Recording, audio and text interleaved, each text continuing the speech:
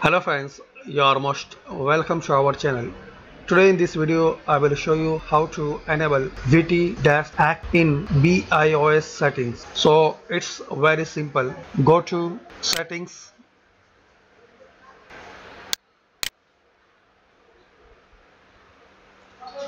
Now update and security. Click here.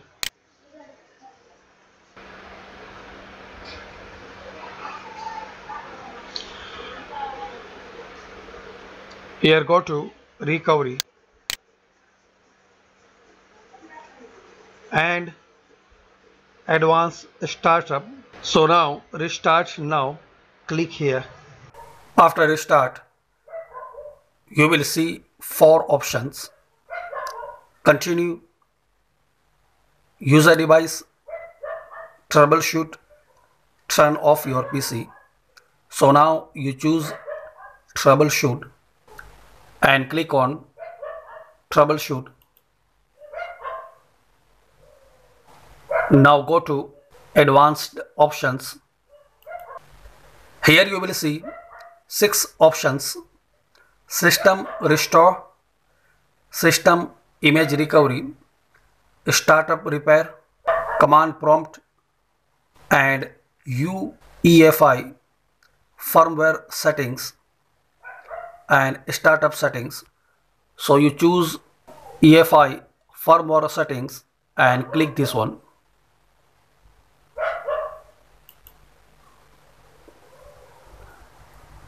Now it will ask for restart. So restart again. Click on restart. Now you will see a new window and you can run your computer or laptop by your keyboard. So you can see Fn plus F1 for help, escape for exit, and arrow key for select item and select menu. So upside and downside arrow for select item and right and left side arrow for select menu. Fn plus F5 or F6 change volume, and enter for select, and F10, and it's very necessary command for save and exit. Now go to configuration by using your keyboard arrow.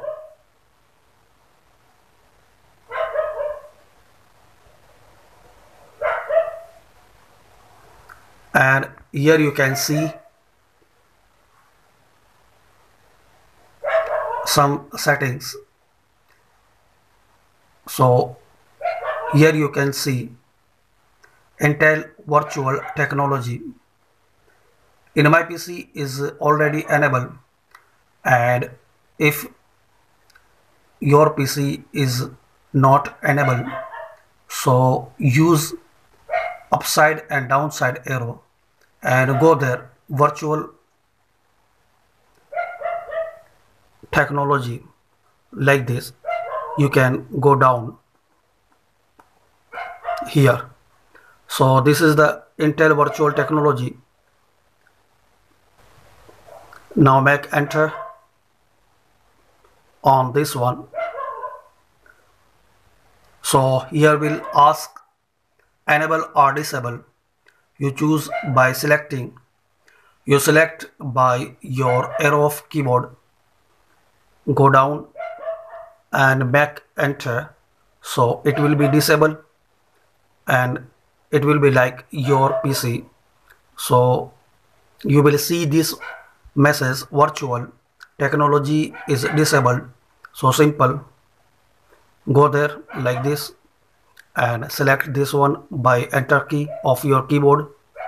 Now make upside arrow